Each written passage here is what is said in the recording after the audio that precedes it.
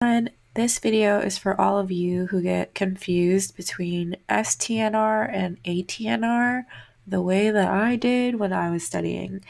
I realized that I complicated these reflexes way more than I should have because of the way that the material was presented to me. So I wanted to go over these two to help you clarify what exactly these primitive reflexes are and what they do. So let's go ahead and start with what are primitive reflexes. Primitive reflexes is a fancy way of saying a natural reaction or a stereotypical response of the nervous system during infant development that supports a natural motor reaction or behavior. So each reflex serves a specific function during development, and after a while, our primitive reflexes integrate or go away as our nervous system and the frontal lobe of our brain develops. So the two primitive reflexes we're talking about today, along with many others, all go away within 6 months to 12 months of age. So now that we have a general understanding of what a primitive reflex is, I want to go ahead and start with what is ATNR.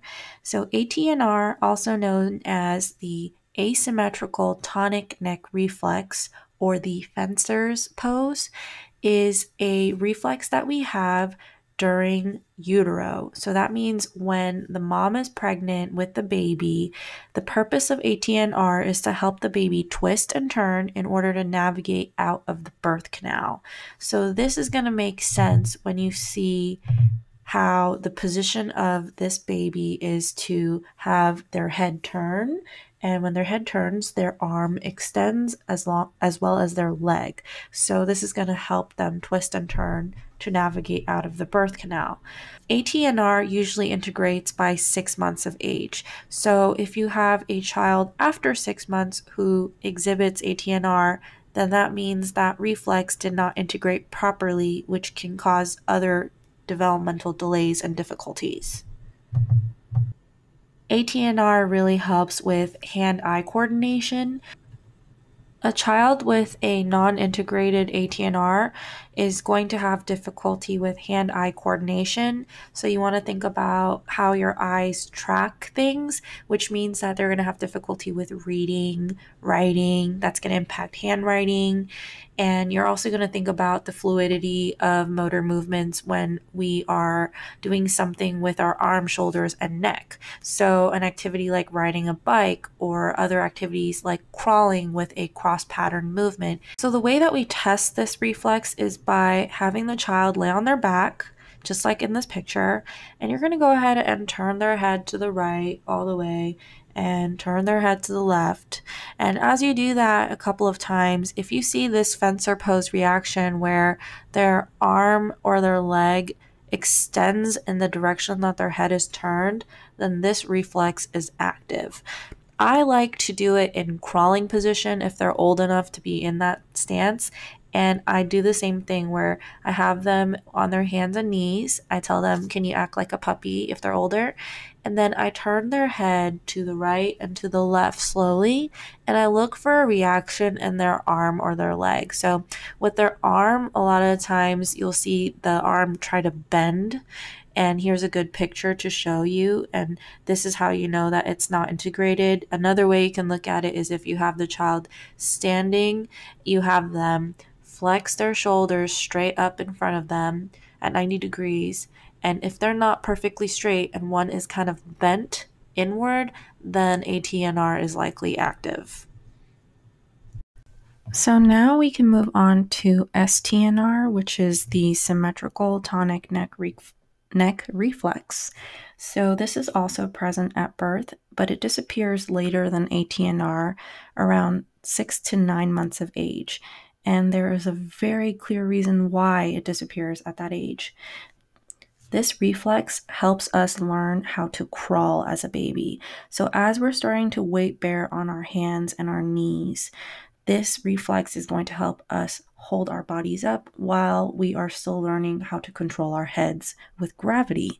So if we bring our head up, what's going to happen is this reflex is going to say, hey, we're going to sit your bottom down on your heels to help you hold yourself up.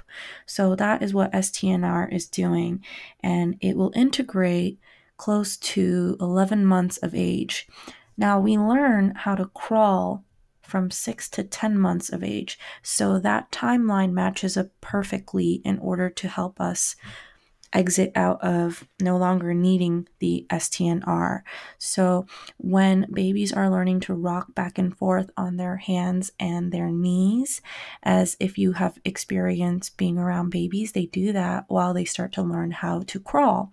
And when they do that, they eventually figure out, hey, I can bilaterally coordinate my arms and my legs and start to move forward in a successful crawl, and then STNR will integrate and no longer be needed. Now that we know this, it makes sense that if you have a retained STNR, you're going to have difficulties with posture when you're standing or in crawling. A lot of children who have retained STNR actually skip crawling altogether. They might have shown a similar pattern of movement, but more of a hop rather than a bilateral coordinated movement of their arms and legs back and forth. So that means they're also going to have difficulty with overall strength and muscle tone. And you might see frequent W sitting where they sit on their legs bent kind of backward in the shape of a W. And this is also going to impact their hand-eye coordination. The crawling milestone is very important for babies with their visual development because they learn how to not only track and kind of respond to their bodies moving across the floor, but they're visually having to scan for what is close and what is far. So children who skip crawling tend to also have a lot more vision-based difficulties.